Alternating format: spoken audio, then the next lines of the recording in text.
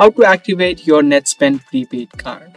Welcome back everyone to this new guide video of 1-2-step. If you just got your Netspend prepaid card, in this video let me show you how you can activate it. This is going to be a short and easy video, so let's jump right in. Open up your web browser and search for netspend.com. Once you do, it's going to take you to the website of Netspend, and on the top right you'd be able to see an option called Activate Card.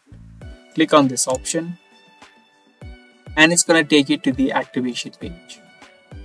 Now through this section, in the first box you need to type in your card number, which is the 16-digit number on the front side of your card, and in the second box type in the security code, which is also known as a CVV, on the back side of your card.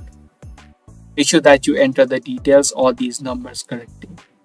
Once you type in both of these numbers, click on continue, and in the next step you'll need to type in your username and the password of your Netspend account to verify yourself.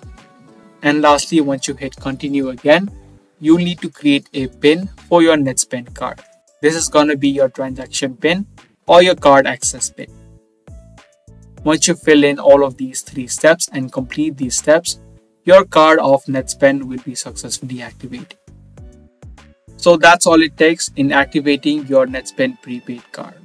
If this video was helpful to you, be sure to subscribe, share, and also give this video a thumbs up. I'm going to see you guys in the next video. Thanks for watching.